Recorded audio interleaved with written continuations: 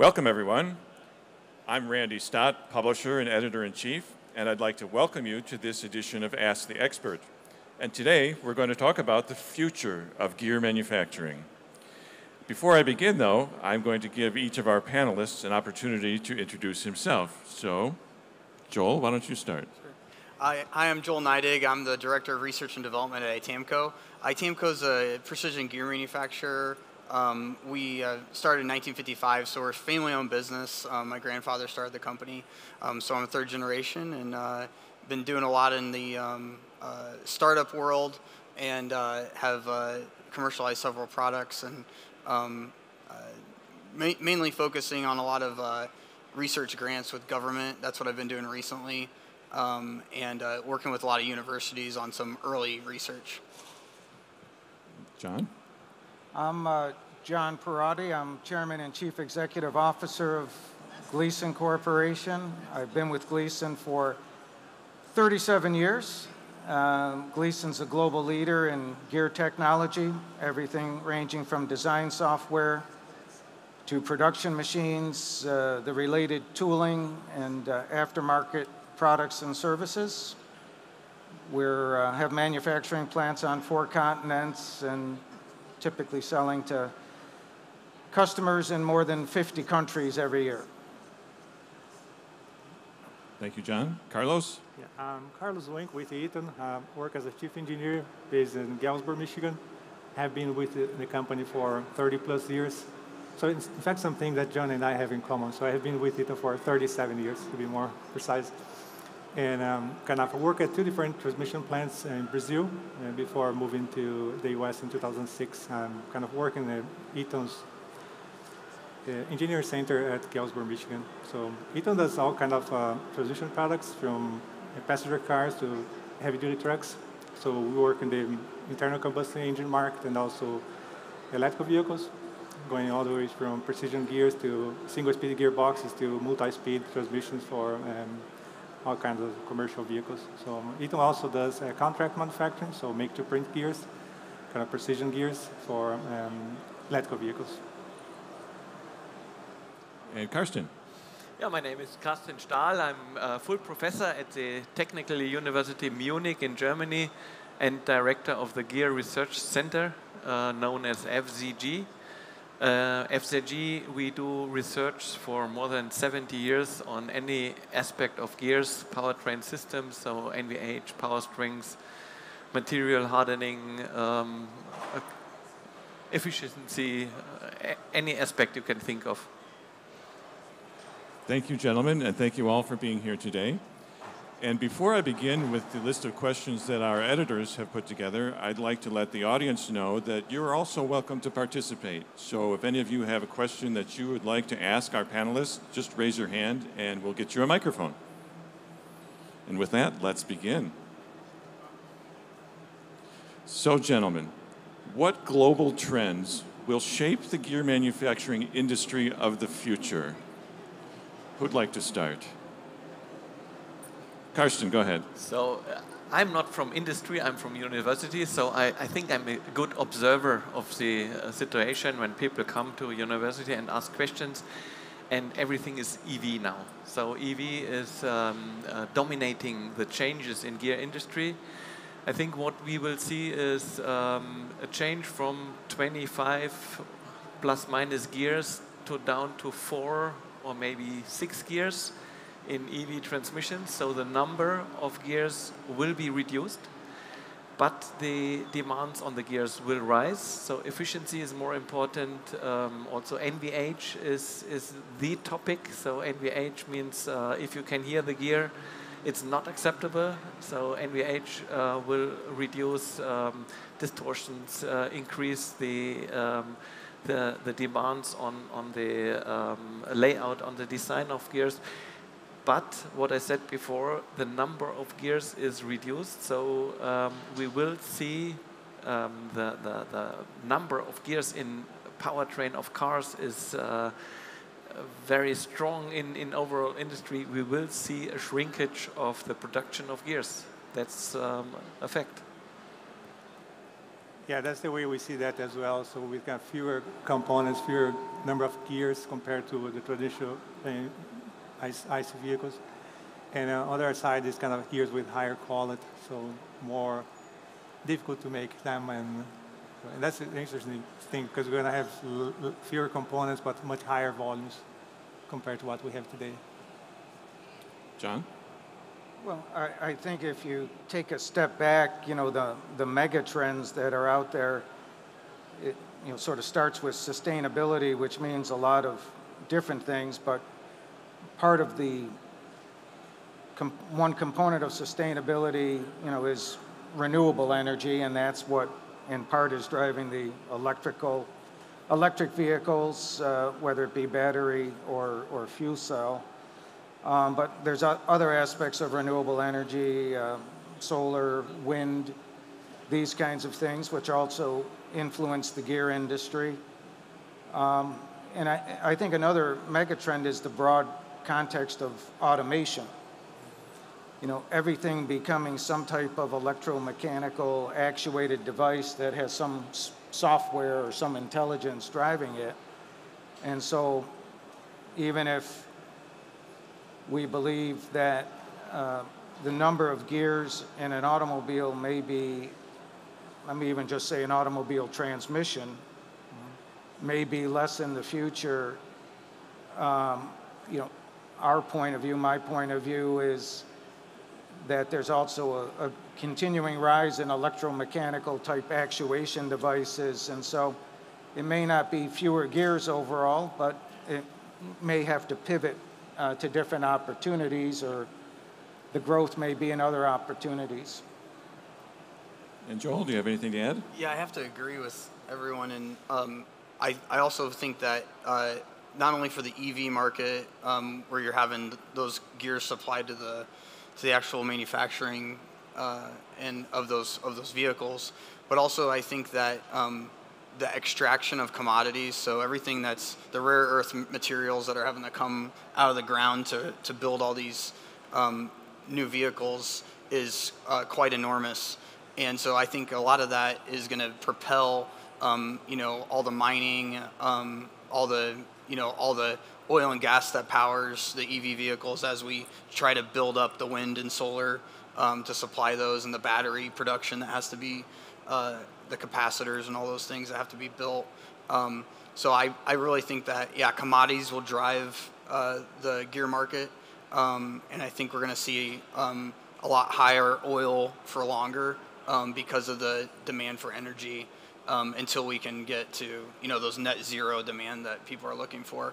I also think that AI is driving a lot of it, not just AI from making things more efficient, but AI for the boards. So all the chips and all those things, once again, it's all rare earth minerals and materials that go inside of those, just like for EV. And it takes a lot of copper and nickel and a lot of different things to make all these things function. So that's a huge, huge demand that's coming along. Very good, thank you. And taking a look at those trends that you've all just discussed, what do you believe will be the most significant changes to gear manufacturing because of those trends? Well, since Gleason's heavily involved in gear manufacturing, I can start. If you take the subject of electric vehicles, today I always describe it as some of the designs out there are better than aerospace quality, but wanted in mass production. So that's a little bit of a tall task. You have tolerances that people are looking for, form error, things like this that are sometimes in the range of 1.5 micron. And again, they want to try to produce this in mass production. So they're also looking for surface finishes, which are, RA, RZ, roughness measures that are, sub-micron. And so it requires some new processes, polish grinding. But the thing I always gravitate to first, and where Gleason's had a big part of its focus, is inspection. If you are going to try to hold those tolerances, you just can't rely upon some statistical inspection of every 100, 200, 300 parts. Today you need more in-process inspection where you're inspecting all gear teeth and potentially the full flank form, and that's part of what we've been working on with some of our products. And the only way you can control the process is with data. So this gets you into the whole world of digital manufacturing and data, because you need the production equipment and the inspection equipment almost real-time sharing data. You can superimpose AI, other tools on top of it to be able to then learn from that data. This is a good gear. These are the sensors on the machine that's telling me how the machine's behaving, when something's good, when something's moving a half micron, and how you know, within these very tight control limits. And putting that all together is what's required. Sorry for the long answer, but No, thank you, John. It's a demanding requirement. So, Anybody else who wants to comment on what changes will happen in gear manufacturing because of these trends? Yeah, I think I agree with John. So there will be more in-process control for the gears with more stringent tolerances, and I think we need to do that. And also more kind of process automation and kind of robots to help in manufacturing because of those large volumes, along with a better process to finish, like ring gears. So we are seeing more kind of ring gears in automotive applications for electrical vehicles. So we also need to think about process to kind of hard finish those ring gears. Things like that to lower surface finish and improve quality. Karsten? We recently made a study about the evolution of machine elements, not only gears, but other machine elements across the last 20-odd years. And we saw that every year the performance of gears is increased by about 4%. How is that happening? One thing is process control. So today hard finishing is standard. 20 years ago it was not standard. Quality is going to a level which was aerospace standard in the past. Now it's mass production. Next is material, so inclusions, quality of the material. But one point I think is very important, understanding. Understanding not only reduce the tolerances, but what is the nominal? What is the geometry, the nominal geometry? What is the hardening depth, the profile, residual stresses? So what is what we are aiming for before we reduce the tolerances? And there's a lot of research going on and a lot of research required. We have the fall technical meeting on the first floor, and we discuss about minor improvements which will add up to the 4% at the end of the year, every year. Thank you. What do you think will be the greatest challenges for gear manufacturers moving forward? Joel? Yeah, I think one of the ones we're already seeing is material. So if you're, in that kind of that early pipeline of the supply chain, it's definitely very challenging. There are, once again, the material requirements are becoming more complicated, and also, yeah, you have to when you start removing all those materials, you start exposing things that, as mentioned. So I think that's going to become, and that's a lot of things we're doing. We're doing a lot of material early research as far as the additive manufacturing goes. So, for small lot sizes, we can print those items. We can actually put, different substrate in where we need more strength, or, maybe lay the material a different way than what might be forged or what have you. So we're not, obviously the additive's not there to a forging yet, but we're definitely at the casting and better than a casting, and we're seeing some as-rolled capabilities that are even getting there. So, but I think the challenges are definitely, there's going to be a lot of need for material sciences and more like the tip modifications and things that are required that are coming out for noise reduction and better strength and a smaller package. That's definitely happening too. Thank you, Joel. I would say building on that is a trained workforce. I think at least today that is, by far one of the great challenges that our industry faces. Of course, that's a big part of the AGMA's mission, appropriately so. I would say the second thing I think about is, the ability to continue to invest. So the financial resources to continue to invest, to be able to meet the quality requirements as well as the productivity requirements will continue to require incremental investment. So the ability for smaller companies to be able to make those investments, I think, will be one of the challenges that needs to be overcome. Thank you, John. Yeah, Carlos? I think I would add also, besides materials, so I think the other challenge is to kind of lower surface roughness of the gears. So there's a trend to move to ultra-low viscosity lubes, like 4.5 cent lubricants.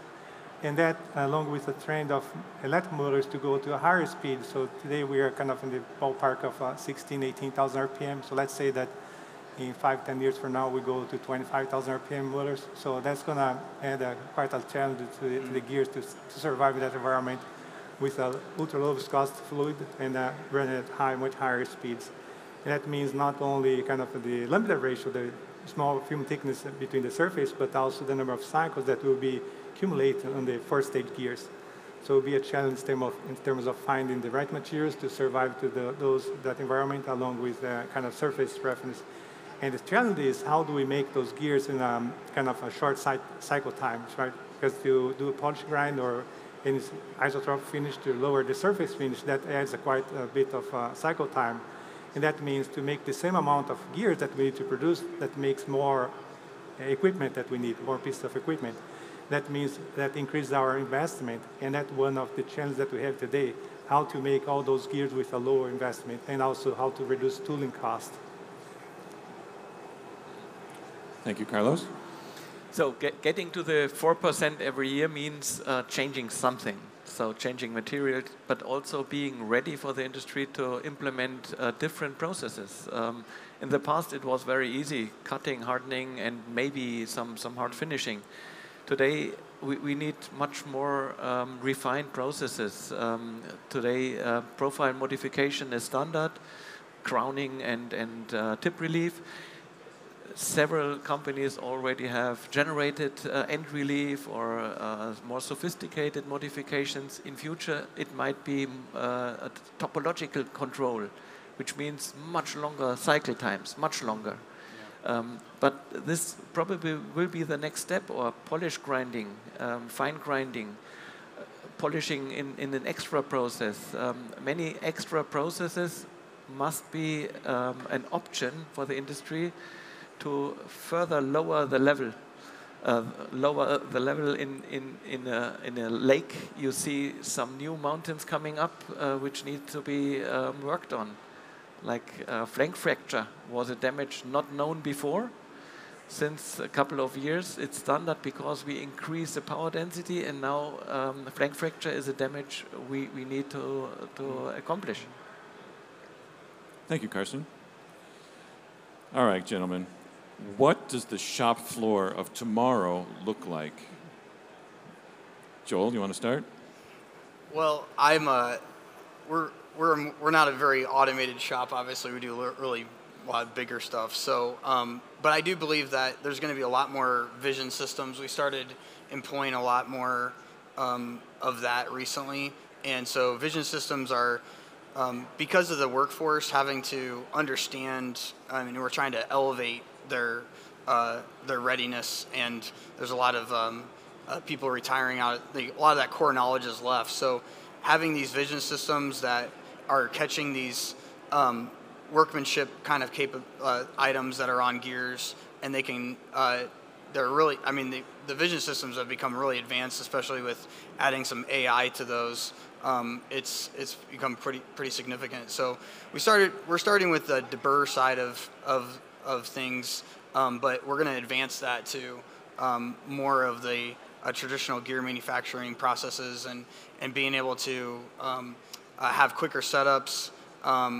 Just simple things like indicating those things, indicating gears in, and having onboard inspection and those things like that. But I really truly believe that it's going to be more interconnected.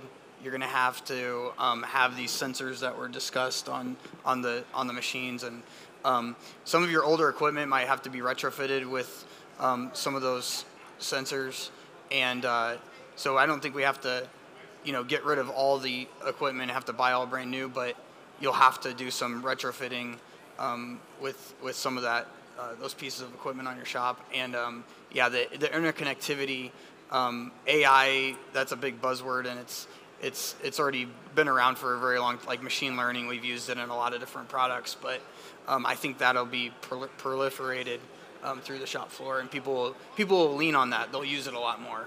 It'll be integrated with a lot of things. Thank you, Joel. Well, certainly I would agree, automation, but not just automation in a classic sense, but automation that helps facilitate repeatability and data collection, because it's really sort of digital manufacturing, I think, that will define the next sort of generation. And so your ability to collect data throughout the process and intelligently interpret it and leverage action from it, I think will be what separates the winners from the, lack of a better word, losers into the future. Yeah. Yeah, I think I agree with that in terms of interconnectivity, right, of all the equipments. They're not going, and maybe going one level up in terms of not integrating the machines, but also connect that to the manufacturing process so we can make adjustments on the fly based on that, all that data analytics. And I also connect that with supply chain and maintenance and other areas of the production. One point I would like to add, potentially changing from the conventional furnace to inline hardening, inductive hardening. This could make a major change, so we are doing research on that. Then you have one inline production, very small loop of quality control for the hardening system. We are all used to waiting one day to get the gears back and then realizing something is wrong. So this might be a change for tomorrow, if we do not lose any strength. Thank you. How will tomorrow's workforce be different from today's, and what is your organization doing to address the changes? I think there's a lot of training going on right now. I think the newer workforce obviously is very highly technical on devices and everything that you can imagine on applications, but they lack the kind of the core knowledge that that people have developed over 30, 40 years in the business. And so I think trying to essentially grab that knowledge, that's one of the things we've been doing at ITAMCO. We've been taking some of our guys, usually when they're getting ready to retire with like 12 months, we take them in, we video and record a lot of the functions that they do. And so being able to take that and then be able to summarize it and analyze it with ChatGPT or other AI sources, and then be able to disseminate that knowledge, it's a very big deal to be able to record or capture that so simplistically and be able to disseminate that. So I think the workforce of tomorrow is going to have to lean on the workforce that's currently retiring of today, but they're going to capturing all that knowledge just like we're doing here today, and being able to disseminate that is going to be really important for our industry to hold and to present. I think the answer varies to some extent. For smaller suppliers. They're still going to need skilled operators. They're going to have to be able to deal with perhaps tolerances and things that they haven't seen in the past, outside of even electric vehicles. And I think in larger companies, it's more proliferation of more systems engineers who can manage automated intelligent systems, as opposed to somebody who maybe has hands on the machine throughout their workday. So I think it's developing those systems engineers and who can interpret data and intelligence that certainly for the large-scale producers will become important. Thank you, John. And Eaton, so we have a really good program that's named Future Ready, where Eaton is kind of having this program to help people enter into this digital world with all those new technologies, from cybersecurity to kind of data analytics and artificial intelligence. And so there's a bunch of different programs and training opportunities to bring not only the manufacturing folks, but the whole enterprise to this new kind of digital transformation. And so I think that's part of that. And the other part is, as Joe was saying, so how do we train this new generation into the basics of gear technology? So I think that would be a nice kind of cross-training between the existing workforce and the one that's coming, to kind of, I think both have a lot to learn from the base of gear technology, and the other side to learn from these new technologies that are coming in the workplace. So from university side, I think it's training the competencies of the people in the process chain, understanding the impact of their contribution is very important. As we go further and further to the tip, it is important that everybody in the process chain is understanding what to do. Thank you. What are the most important new and evolving technologies that are likely to change the way gears are made? Who wants to start? Karsten, go ahead. I start with something maybe surprising, not making gears, but what I see is a very big potential and also challenge is a new kind of lubrication. So there are lubrication systems, polyalkylene glycol with water, which are different from everything we know, reducing the friction by more than 75%, reducing down to a level which is called supralubricity, but comes with challenges. And I think this is something what from the physics, everybody will say, yes, we need it, but you have water in the transmission. So a lot of changes will be necessary for that. And if you reduce the friction by more than 75%, the whole system changes. So maybe you go to higher teeth again, change the design of the gear because friction is no issue anymore. Now you can focus on NVH. So this could be a game changer. And I see that coming in the next 5 years. And I think skiving. So skiving has been there for a while, right? But it has become more popular more recently, last kind of maybe 10 years or so. And so we are kind of expect that we're going to have more and more applications with this skiving, especially for internal gears like ring gears. And I also kind of hard skiving or any kind of internal honing to help us improve the quality and surface roughness of ring gears.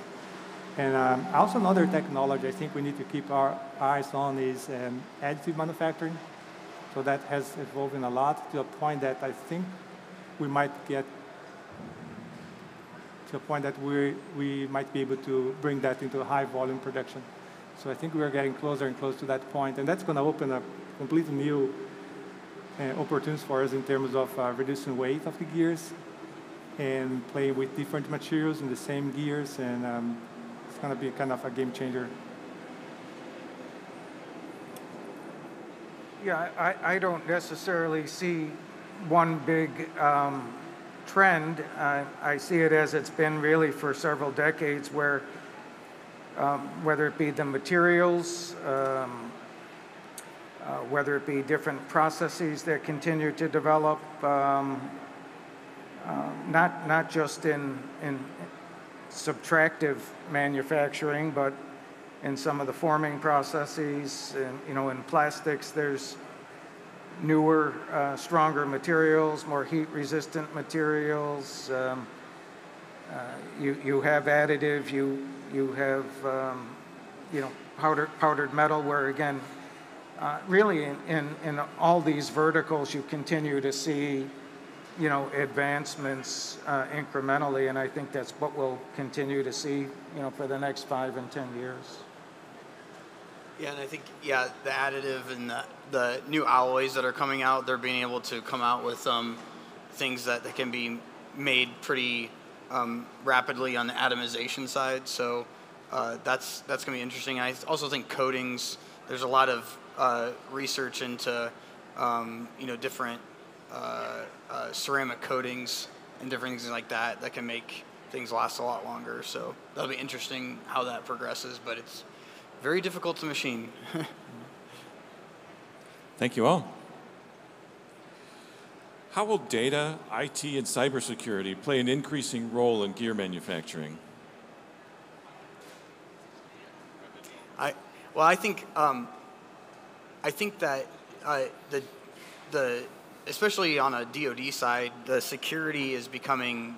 You've probably heard of CMMC, and there's just a big need where if you're doing anything with the federal government, they're going to require all these stipulations, and so to be NIST 800, but then also sharing those, because we're sending digital twins to each other when we're sharing manufacturing processes or models or different things like that, different requirements. So protecting that, not only in your own facility, but then outside your four walls will become a very big need. So I think with a lot of the model-based system engineering is going to require a much stronger supply chain network beyond what we originally have developed, like EDI or just sharing from a cloud location. I think you're going to have more secure enclaves like blockchain and things like that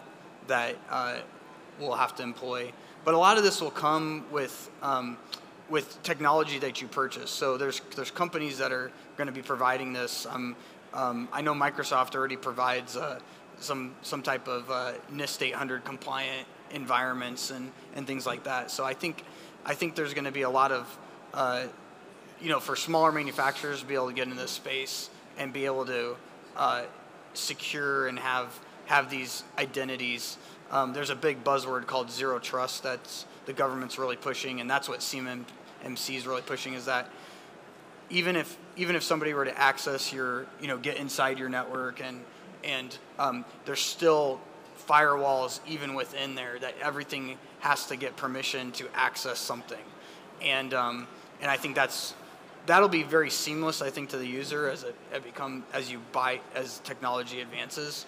But right now it's definitely very challenging, because right now it's like we have the authentication, you have the two-factor authentication. I think everybody's got two-factor authentication, or you have a Google Authenticator that you're checking something.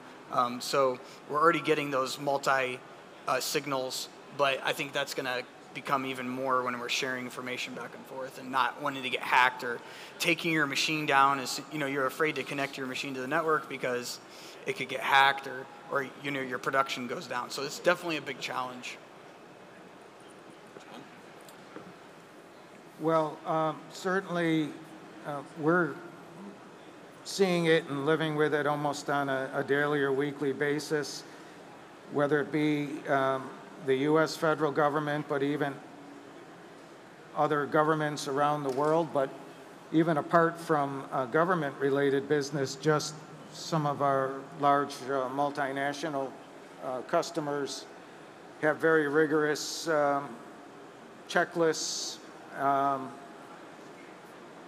many pages long, that if you want to do business with them, you need to make sure you have the right security protocols. And as Joel said, also Today, if you want to live in the digital manufacturing world with everything networked together, that also does present IT security risks. So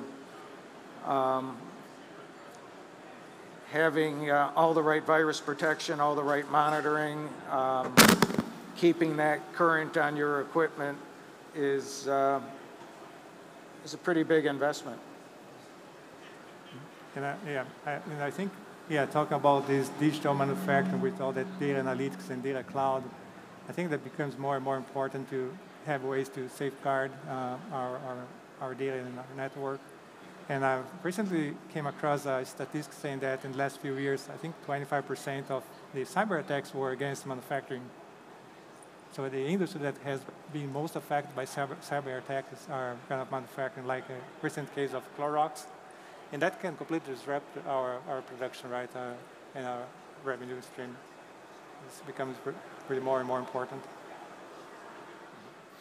I think the value of data cannot be overestimated. Value of data anywhere in the production chain, which can be used to train AI or to build up neural network to better design gears, understand the potential and to use any potential of the gears further. And also in the field. So running gears, all the data is very, very valuable for condition monitoring or to reduce the over-engineering. I think many transmissions in the world are much, much oversized because we don't know, we don't have the data, and with continuously getting data, you can either apply a condition monitoring system or better design the gears purpose-made.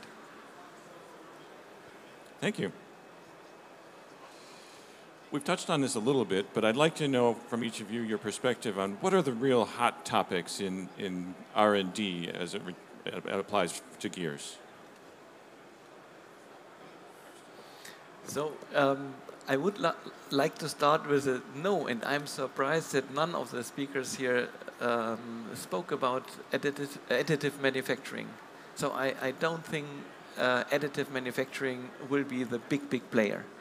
I think there are not, this is a change of time today, there are not the big wins. The one thing we need to improve and then everything gets better. We have a landscape of so many small improvements. I think this is what describes my point of view best. I have nearly 50 PhD working on topics which will not change the world each, but the total sum of each will get to the 4% every year. So the big wins were in the past. Now we are working on small little steps. Okay, thank you. Yeah, so at Eaton we are working at different programs to try to kind of meet our customers' requirements or anticipate their requirements as kind of going to increase power density of our gearboxes. And we're trying some different things, like novel things like playing with different architectures to see if we can reduce the number of gears, number of components, and create the same number of output speeds. And there's also another program that we're working on around making the gears lighter, kind of lightweight to help reduce the overall gearbox weight. And things like playing with different gear web geometries, so different materials, different ways of put them together to reduce weight. So everything around weight and lightweight gears, and also improving efficiency, overall efficiency of the gearbox. And on the top of that, as I mentioned, so additive manufacturing, we think that's coming to kind of high production volumes, and something I think we need to keep our eyes on that, because that might kind of disrupt the traditional manufacturing process of gears. Yeah, building a little bit on what Karsten said, at Gleason, our development dollars are spent across many areas, also trying to address some of the things we've been talking about, like electrification, electric vehicles, and some of the technology developments there. But I like to tie it sort of all together into a broader ecosystem. We go from design to manufacturing to measuring in a closed loop, and then effectively how you have bidirectional communication between these and using all of these to optimize the entire value chain. And so a lot of our development money is not just spent on the individual topics, but also how we stitch it together, where I think that's where you can get, a large benefit down the road.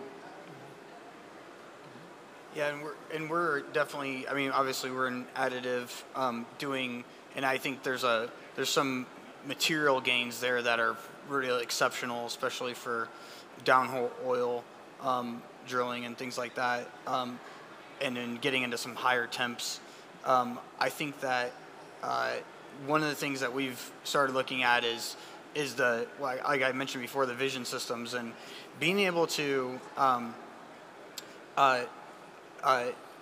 there's a lot of custom work holding when you get into manufacturing, especially gear manufacturing, and being able to apply, there's always tool pressure and different things like that, but and having to have the perfect, indicated part in, where we kind of see is that if the vision system can capture some of those anomalies and then compensate the control back for that movement, and maybe that's a big, we think there's some major, and that's what we're doing right now on the with some of our deburring projects is you can basically set a ring gear in a fixture. It could be cocked at all kinds of different angles, not precisely put in place by an operator, and still be able to maintain all the dimensions that's required and meet per print. So those are kind of those quick change and things that we're trying to get faster and better cycle times. Thank you. We've talked a little bit about this, but I'd like to know from your perspective, what industries will shape the future of gear manufacturing, and in what ways? Yeah, I think the whole mobility is going to kind of affect the gear industry, and when we think not only about electrification, but also autonomous vehicles, right?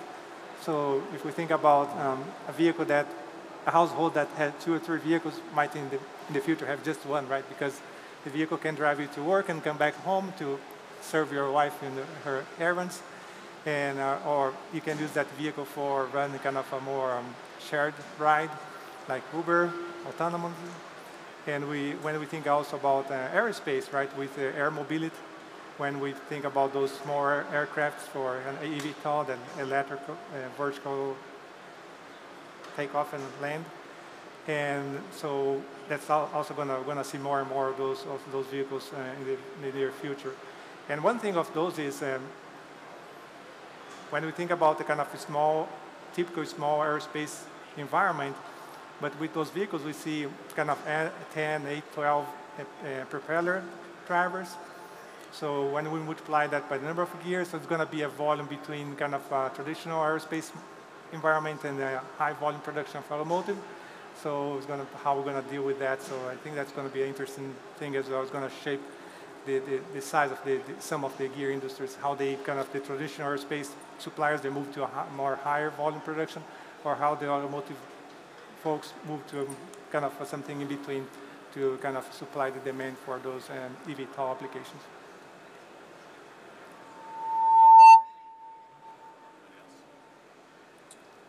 No, I certainly, the automotive industry has historically been a very important element in the gear world, and even while there could be fewer gears in the future, the challenges and the value added to make those gears may not be proportional in some respects. So that will continue to be a big driver. And also miniaturization. You know, if you think about the electromechanical devices and things like that, I think that will be some interesting trends to watch. And again, whether they be plastic gears or form gears or machine gears, some combination of all of that. But you know, I think that's another area where you will continue to see changes and potentially higher volumes. May I rephrase your question? You asked for what industries, and I think it's easier to answer what application will have an impact on gear industry. And I think that is clearly seen whenever you need high torque, high forces, you need gears. So the positive locking of gears, the physics say if you have high torque, high forces, you need gears. For high speed and high RPM, electric engines are very suitable. And the combination of both high speed and high torque will always require gears in applications which might not be expected for gears, like the turbine of air engines. We see many turbines now with power gearboxes to reduce the speed of the turbofan. And this is an application which is obvious, perfect for gears, or any actuators. So in the past it was manual, so now the car has more than 100 actuators for everything, vents and every movement. So this is perfect for gears and not for direct drives. And also wind turbines. One of the last manufacturers of wind turbines now changed back to from direct drive to geared drive. Yes, of course, you have slow speed, you need gears for slow speed, high torque to change it to high speed. So I think this will drive industry in the future. Always when you have slow speed, high torque, you need gears. Very good. What should gear manufacturers do today to prepare for tomorrow? Well, you did the first step and come to the Motion Power Show, Expo. I think that, I think being part of the group AGMA and various groups and going to, I think there's going to be a big convergence. So in convergence technologies, you're not only bringing gear manufacturing, but you're bringing all the other additive or other subtractive technologies. You're bringing AI. So as you start integrating technologies, that's the best way to learn, because you can see where, oh, okay, that could fit, and I could adapt this item to that and make this better. And so I think, like I said, I think looking at convergent technologies is really important. Well, it might sound a little bit self-serving, but the first thing I think about is invest. Gear equipment, gear solutions do, in most cases, offer pretty good return on investment. Of course, that's not an absolute, but the technology's evolved enough, and there's still enough of a very old installed base of equipment that there's pretty potent return on investment. So with that, obviously, though, comes other requirements like we've talked about, skilled workforce and other things. But I think making intelligent investments is critical for the gear producer of the future to be successful. Yeah, I think a couple of things would be big ones, in my opinion, is labor, right? How to prepare the workforce for the future. And the other thing would be around supply chain. So I think strategically, how do we strengthen our supply chain and partnership network, and perhaps looking for moving from a kind of a linear, lowest cost vision to a more kind of a multi-dimension approach, looking at other things like speed and risk, and maybe nearshoring some of the suppliers, and look at strategic partnership with suppliers and other partners in the industry. I think a good recipe for being ready for future is being ready to implement changes. So keeping the ear open, absorb all the changes and improvements, go to MPT, go to conferences, collaborate with university, understand what are the improvements which are possible, and being ready to invest and to implement changes. If a production, when you see the line, every year improvement of the performance of gears means something has changed in the past, and in future it has to continue to change. So machines, processes, materials, design, combination with lubrication, the whole topology, everything needs to be reconsidered and be probably changed in future. Good advice from everyone. Does anybody from the audience want to ask our panelists any questions? All right then, I'd like to thank all of you for being here today, most especially our 4 panelists, and helping us put together this edition of Ask the Expert, and thanks to our audience for your attention and time.